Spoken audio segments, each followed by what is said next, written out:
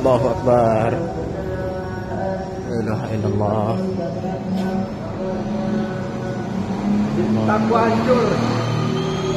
Gara-gara getarannya.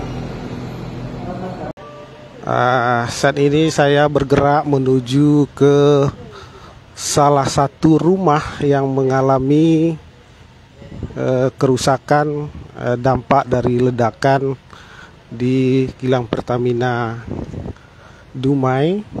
Di kacanya yang pecah. Ini Bapak Lurah Tanjung Palas dan tokoh masyarakat setempat memperlihatkan kaca yang pecah. Ini Sobat Tribuners, kaca yang pecah akibat dampak dari ledakan. Ini kacanya pecah.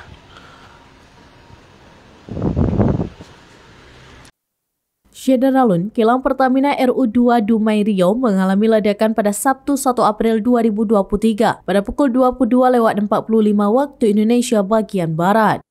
Area Manajer Comm and CSR Kilang Dumai, Agustiawan menyebut ledakan Kilang Pertamina yang terjadi getarannya cukup besar mencapai 1 km lebih. Sejumlah rumah masyarakat juga dilaporkan mengalami kerusakan. Penyebab ledakan Kilang Pertamina Dumai masih diselidiki.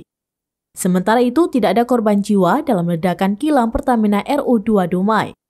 Namun sebanyak 9 orang petugas mengalami luka-luka. Lanjut Iqbal mengatakan saat ini pihaknya memastikan masyarakat yang terdampak akibat ledakan aman. Diketahui ledakan keras terjadi dari Kilang Pertamina RU2 Dumai di Jalan Putri 7 terjadi pada pukul 22.45 waktu Indonesia bagian Barat. Berdasarkan rekaman video yang beredar di luar kilang terlihat kobaran api besar dari dalam kilang.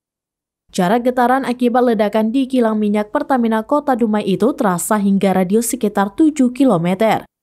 Dipastikan akibat ledakan ini tidak ada gas beracun yang membahayakan masyarakat sekitar.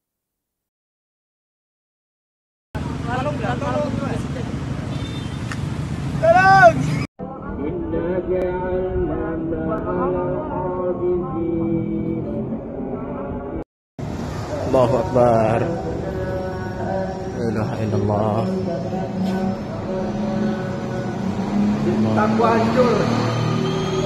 Gara-gara getarannya.